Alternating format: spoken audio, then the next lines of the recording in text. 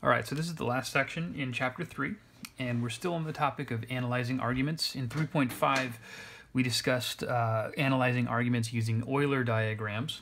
And Euler diagrams, although useful, especially for giving a visual representation of an argument in a way that kind of mimics Venn diagrams in set theory, they're not really the best method for kind of more complicated arguments.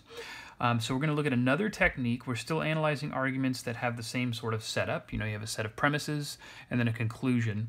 And what we're going to be doing actually is using truth tables, which we've practiced a lot earlier in chapter 3. So here's the basic idea. Suppose we have some general argument, and we have our premises. I have n premises here, trying to keep things general. Premise 1, premise 2, a bunch in the middle that I'm not writing, and then premise n, followed by some conclusion. Okay?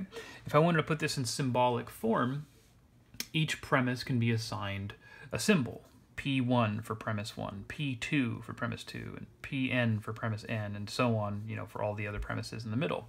The conclusion I could call Q. So again, this is symbolic logic. We're trying to assign symbols to statements. Remember what it is that we're doing when we're analyzing an argument. The goal is to basically show that the conclusion follows from your premises. Or, in other words, we want to show that the premises imply the conclusion. So one way of thinking of that, and again, we're trying to reformulate these arguments in a symbolic form that we've already studied in chapter 3. So my goal here is to take an argument of this form and create a compound statement out of it, which I can then analyze using truth tables. That's what we're going to be doing in this section. So what would that look like? Well, again, if we assume that we have this premise, and this premise, and this premise, and this premise, and all the way down to the bottom, notice I'm using the word and. We have a logical connective for the premise and. It's the conjunction. And then we want to show that if we have all of these premises, that they imply the conclusion. Well, when I say the word imply, that makes me think of a conditional. So in other words, if I have premise 1 and premise 2 and premise 3 and so on and so forth, those together should imply the conclusion Q. And so this compound statement is what we can reformulate these arguments into so that we can analyze them using truth tables. Now, I wanted to give you a very general example to give you a sense of the setup for these things, but in all of the arguments that we analyze, we're only going to have two premises to analyze. So you're not going to have a whole big list in here. This is just kind of the most general case.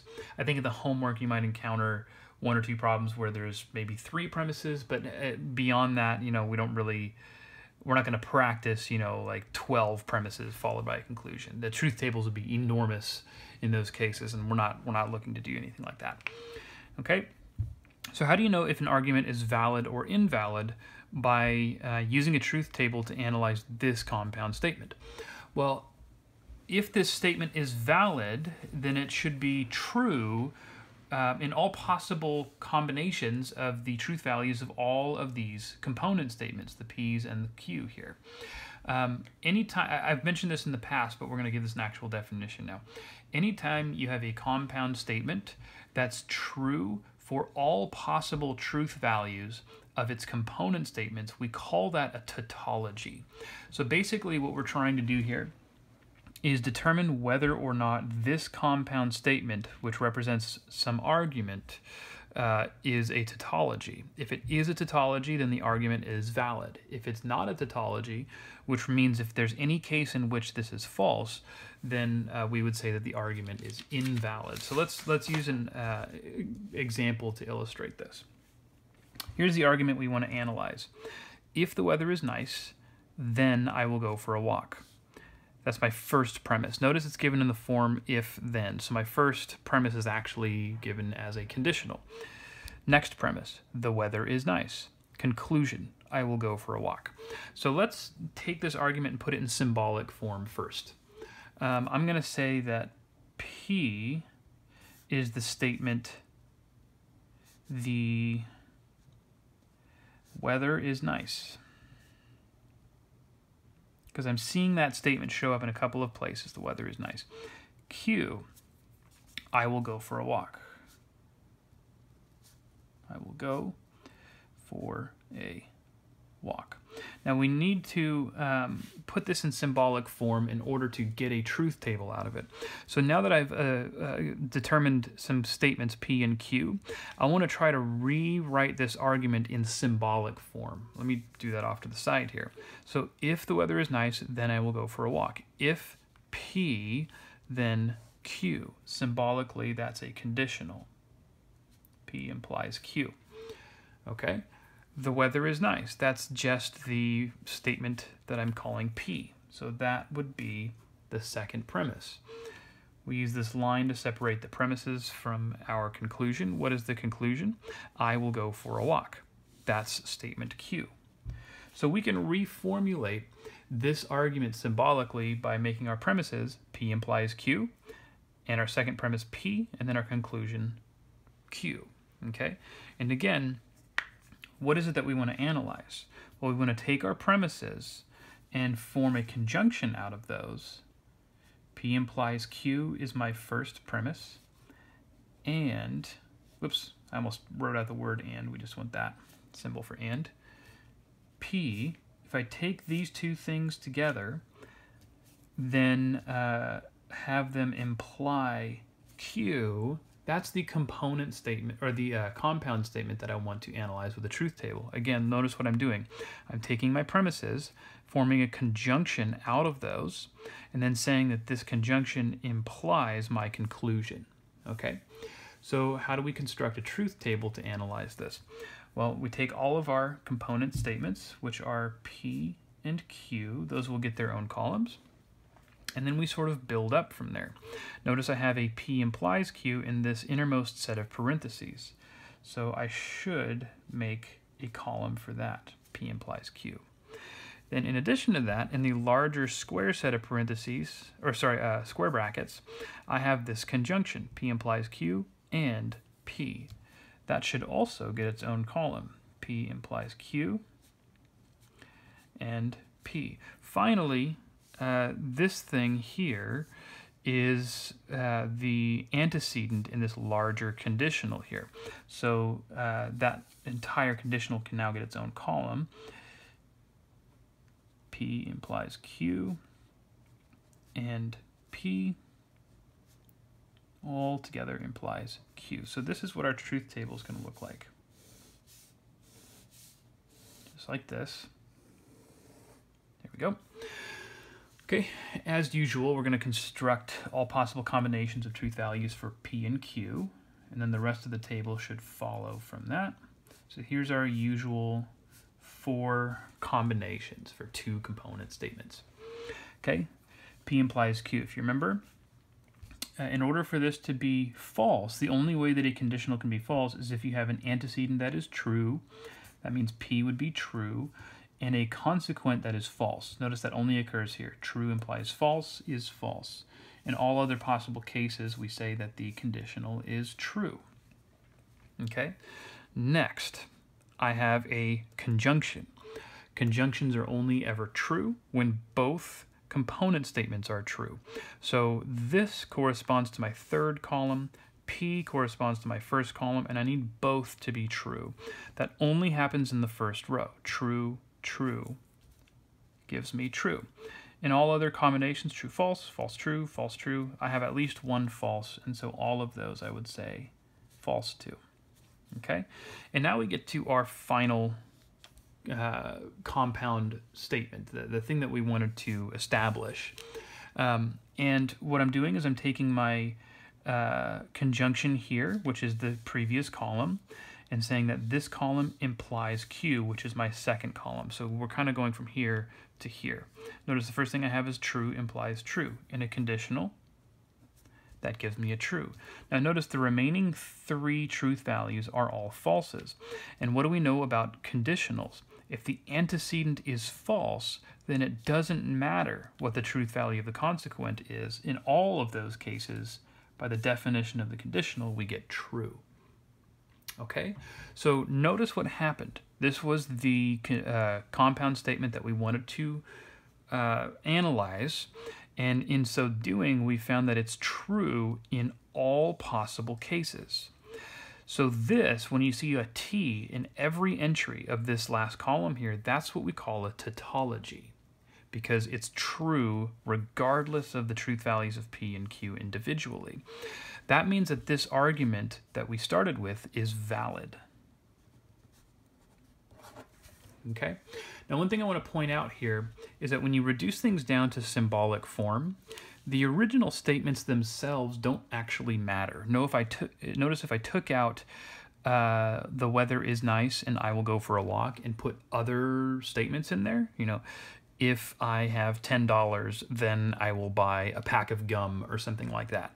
And then here, if I put I have $10, and then down here I put I will buy a pack of gum, then symbolically I would have the exact same form for that argument. P implies Q. P, those are my two premises. Q is my conclusion. And reducing it to symbolic form, the truth table would be identical for that argument, because again, the individual statements P and Q themselves aren't what mattered. It was the form of this argument that mattered. And so what we're going to be looking at as we go through the examples in this section are common argument forms, and they're so common that we give them specific names. Each one is going to have a particular name.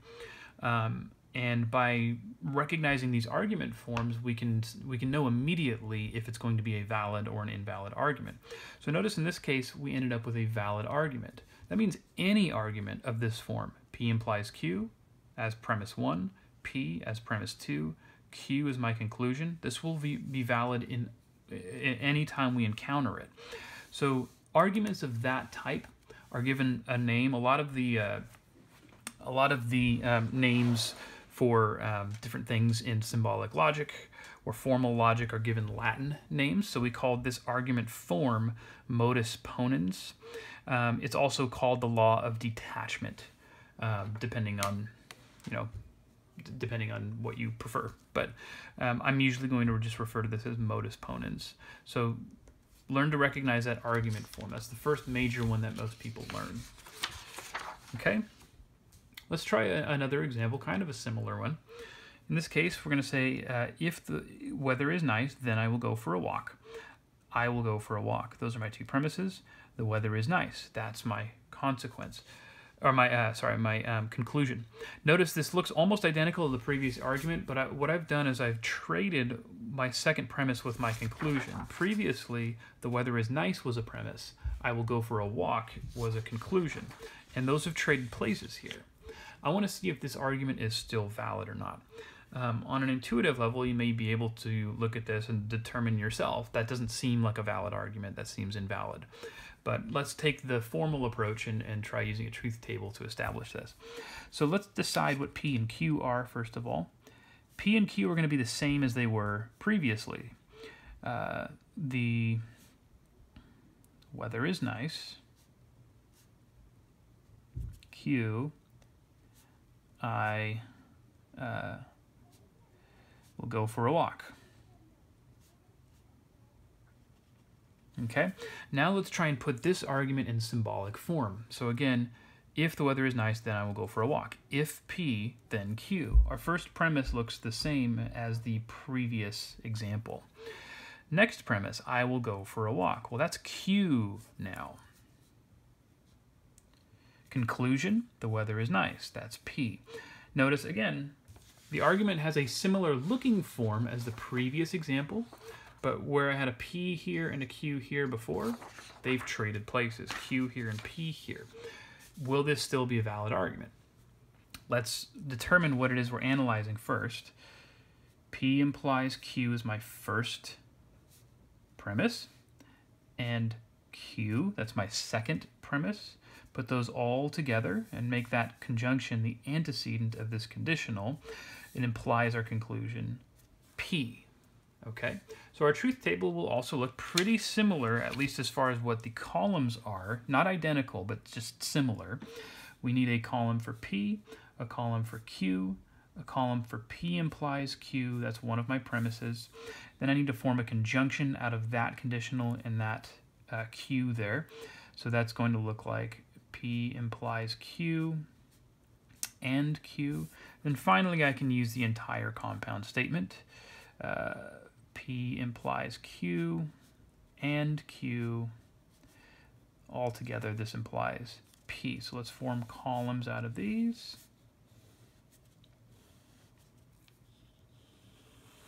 Perfect. Okay. Again, first two columns are always the same. True, true, true, false, false, true, false, false. All right. P implies Q. Once again, remember, it's easiest to determine the one and only case where this will be false. That's when we have true implies false. But it will be true in all other cases. Okay? This time, this conjunction is going to take my previous column, or column 3, as one of the component statements, and column 2 as the other. It's a conjunction involving columns 2 and 3. Remember, this will only ever be true if both of those statements are true. That happens there, and it happens here. It's false in the other cases. All right? Now, this column, I'm taking as my antecedent in this larger conditional, the previous column, and my consequent is P, my first column. So true implies true. That's true. False, if my antecedent is false, then it's automatically a true truth value here. So that happens here and here. Let me put a T there and a T there. But notice here, I have true implies false. Okay. Now the fact that I had a false in even just one position in that last column means that this thing is not a tautology. And notice it doesn't actually matter that I have true everywhere else. If I don't have true everywhere in this column, then the argument is invalid. Okay? So we can say that this is invalid. Now, you can think of this intuitively again, and you probably could have surmised that this would have been invalid. If the weather is nice, then I will go for a walk. This doesn't imply that I won't go for walks in other cases. Maybe I like to walk in the rain also, you know? So if it says I will go for a walk, that doesn't necessarily mean that the weather is nice. It just means that I went for a walk, right? So this is not a valid argument.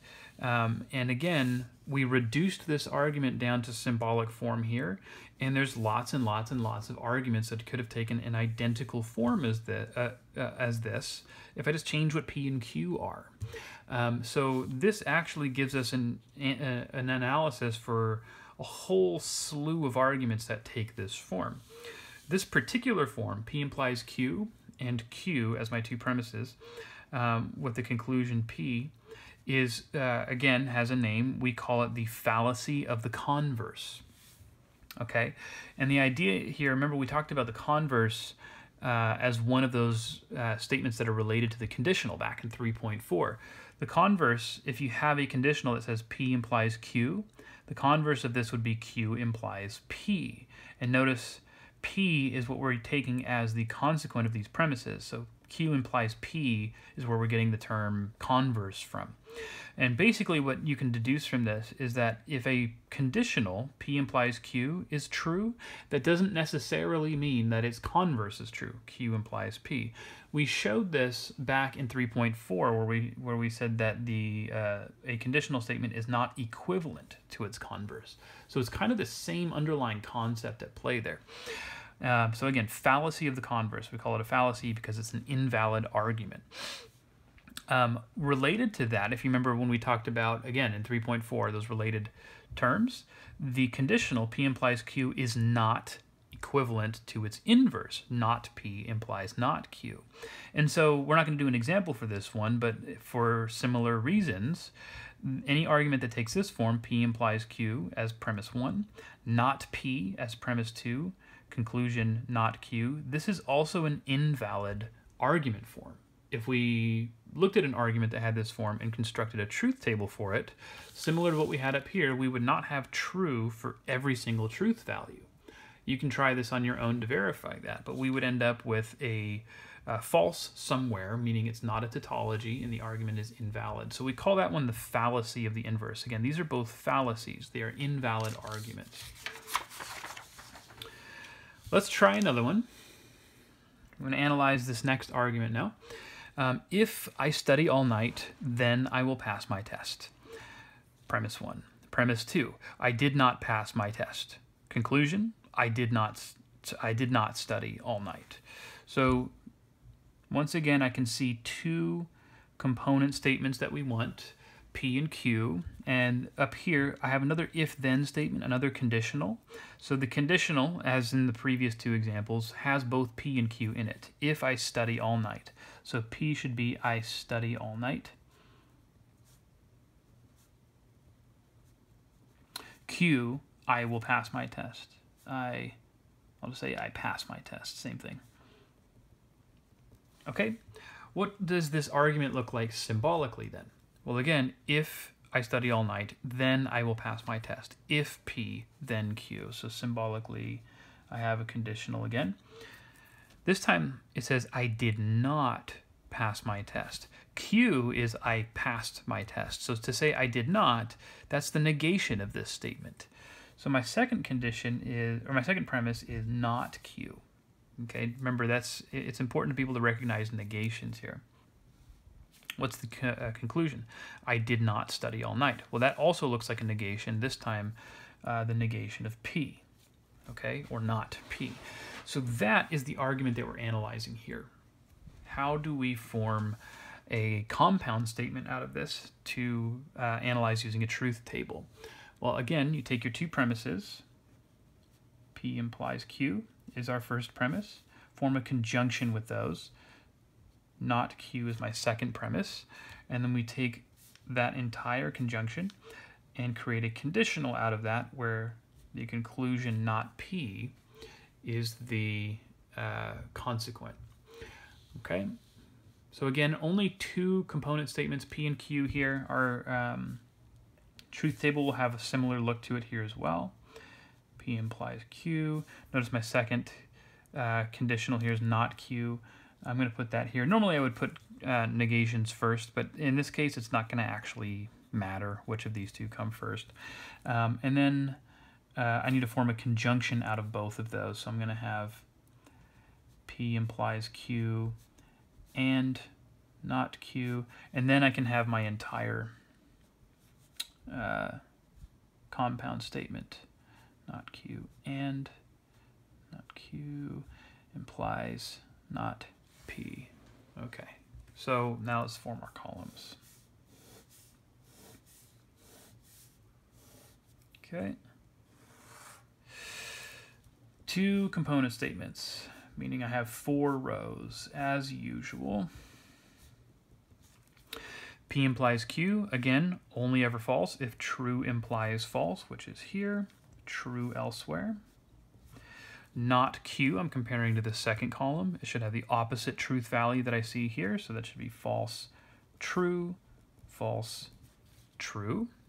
Now, this column is a conjunction formed from the previous two columns. If a false appears anywhere in either of those two columns, this will be false. So I'm seeing falses for my first 3 entries, but a true, true here, which gives me a true conjunction. Okay, now comes the main part of the argument that we're looking at, or the compound statement that represents our argument. So this antecedent is the previous column, and I'm checking to see if that implies not P. I just realized I didn't create a column for not P. I wonder if I could squeeze that in somewhere. So I jumped the gun a little bit. I missed a column. Let me see if I could squeeze that in right here. Not P. Again, normally my negations would have shown up earlier. In this particular case, it's going to not actually matter. We're able to put the negation here. So I need not P. P is true, true, false, false. So the negation will be false, false, true, true. Okay. Again, it's a conditional, and this time it's this column implies this column. Remember, if the antecedent is false, then the conditional is true, giving me true for the first 3 cases. My last row gives me true implies true, which is also true. Notice we have a tautology, trues in that entire column. That means this is a valid argument. Okay? Now again, this was the argument form. P implies Q for our first premise, not Q for the second premise. not P is our consequence, or our conclusion. So arguments that have that form to it also have a Latin name. They're called modus tollens. Compare that to modus ponens, which was the first example that we looked at. Modus tollens here, or it's also sometimes called the law of contraposition. And again, the reasoning behind this name is because what we're really looking at is a contrapositive. We looked at the contrapositive as a related statement to the conditional back in 3.4. And if you think about this, P implies Q, that's the conditional. And then here we can think of this as if not Q, then not P. That's the contrapositive of this statement. And we showed back in 3.4 that the conditional is equivalent to its contrapositive, meaning that they always have matching truth values. So that's one way of analyzing this and looking at the fact that this would be a valid argument in all possible cases. Okay, we have more to do, but I'll do that in the next video.